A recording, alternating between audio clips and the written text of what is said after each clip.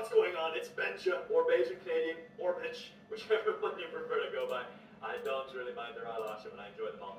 And this is the long-awaited 100. Living my best life. And I thought. But yes, when I was a kid, I was obsessed with Minecraft. How original. I know. I remember my big brother showing me him playing Minecraft when I was a little kid way back in 2010, when Minecraft was still in its alpha. I'd go to school, back then it was in year 3, and show all my friends pictures of Minecraft on the school computers. I also used to play a lot of Pivot Stick Figure then. I wonder what happened to that program. Of course though, when I moved back to Newman, I did not have access to computers or internet because my parents figured it'd be, for some reason, cheaper to spend 5 years without internet rather than spend the $300 it would cost to connect their house directly to the internet line or whatever it was. Gen X logic is impeccable. So I never actually got to play Minecraft for a good many years, but it's insane to think that I'd spend the entirety of my recess and lunch in primary school talking to kids about Minecraft while never getting to play the game. I just kept asking those kids to test things out on the game for me, which they never did because they were busy having fun. I used to sketch out Minecraft redstone contraptions on a piece of paper, trying to use my very shitty understanding of Minecraft logic. Somewhat of a miracle I managed to avoid an autism diagnosis until adulthood, because that kind of obsession transferred to many other things in the future, including Borderlands, where during high school, in spite of only being able to play on the weekends, I would talk about it constantly to my friends every day of the week and make plans with them, even though they weren't that into it at the time. I had some cool friends back then. They were just like, yeah man, that's cool. Yeah, I don't mind listening to you talk about this game for like 12 hours. I honestly marvel at their patience. Anyway, how did I get my Minecraft fix back in the day? Well, it's quite simple. I got my Minecraft fix the same way sports fans gets their fix, in spite of most of them having a body mass index the same as the proportion of Australians that eat pineapple on pizza. That is very high. Though if you ask a sports fan what kind of pizza they enjoy, they'd probably say meat lovers and 3 times a week. I did it by watching people play the game, goddammit. That's right, I was into Minecraft YouTube before dreams were cool. Both the physical concept and the YouTuber. Give up on your dreams, kids, they're not cool anymore. And they cheat on speedruns. I saw your dreams. You know how fast you were flying? That defies logic. Dream SMP can die. Beijing Canadian Captain Sparkles is where it's at. That's the hill I'm gonna fight and die on. I discovered through the genius of going to the library to get books that you could use the computers at the library for only $2, and they don't have the restrictions that school computers have, which is like some great firewall of China that is for some reason maintained by a 20-something-year-old guy in speed dealer sunglasses that the kids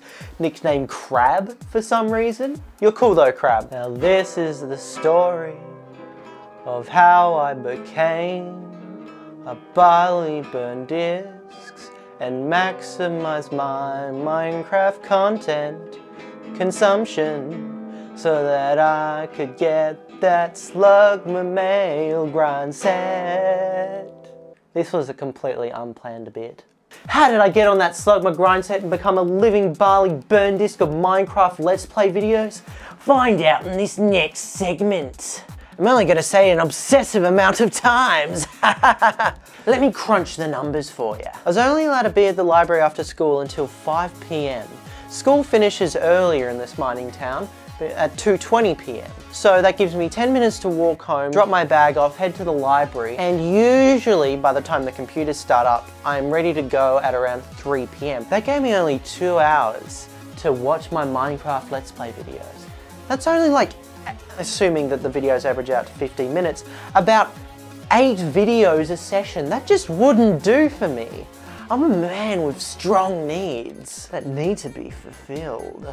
That is when I had the bright idea. Surely there was a way to download YouTube videos. So there I was on the search, prowling through these barren websites of old forums that have, even back then, even back in the early 2010s, were old, ancient forums with answers, and those kinds of YouTube videos that had no speech in it and had these copyright-free music and just a guy with a text on going, "Hello, on this tutorial, today we'll be screwing your mum." Those kinds of tutorials. I probably watched a bunch of them to figure it out as well, until I discovered the miracle and still staple of my back-end processing, YouTube downloading websites. Beautiful things, miracle of the earth, backbone of my economy. So for my first haul, I managed to download 4 Captain Sparkles videos that I was able to go home and watch.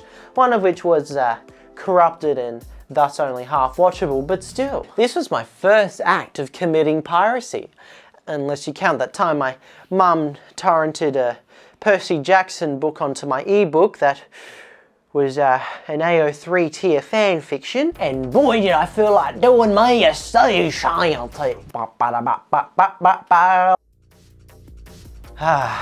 The feeling of elation I felt upon being able to watch those videos on my PlayStation 3. After a while of doing this and getting into the rhythm of YouTube downloading, I started to feel a bit tedious with it, because you have to put each link in one at a time. I thought, surely there was a more efficient way to get this done.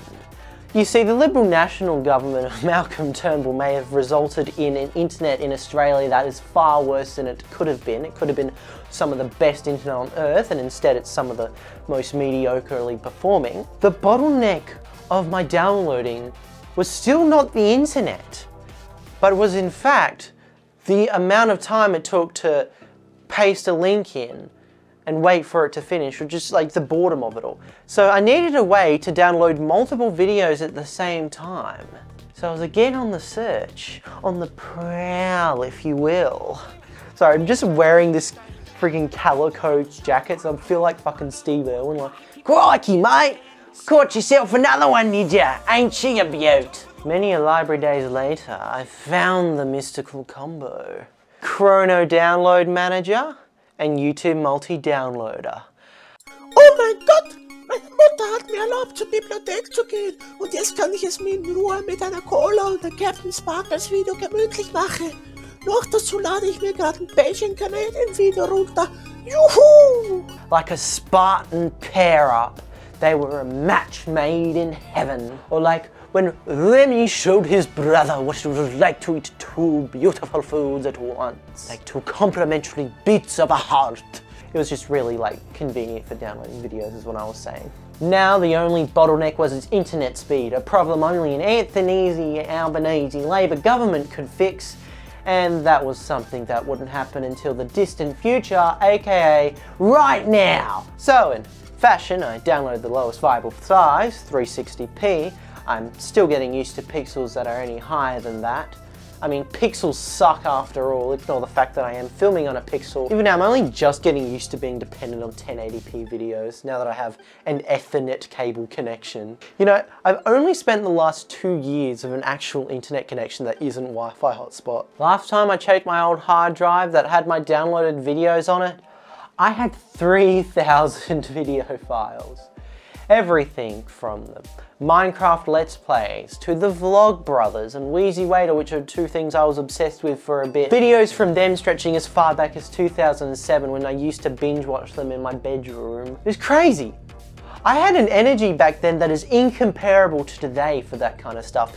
I wish I could return to that level of obsession because I would find that so incredibly useful. My mum messaged me when I was writing this script to remind me that I used to apparently sit in front of the pool and use its free Wi-Fi to play games on. I do remember I once tried to download the entirety of The Matrix using the pool's Wi-Fi, which I failed to do. And I remember trying to download it because the kids at school used to call me Neo because I used to wear speed dealer sunglasses, like inside as well.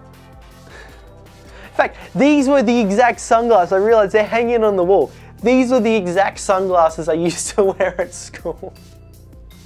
On my little fedora. Very different person now. Now I wear the much cooler sunglasses, aviators. And now I'm not a weird kid anymore, but a weird adult. All of my greatest and most extensive works, whether it be my videos or the meme comics I've made, I've made some big meme comics. They have all come from an almost divine obsession, an unceasing and energetic passion. My hope is that if I can figure out where these obsessions come from, if I can figure out how to control these obsessions and orient them to a more useful way, I feel like I can contribute a lot more to society. I think that it is important that we understand the kinds of people that we are, our quirks and our traits, so that we can best organize ourselves in a way that is most helpful to those we care about.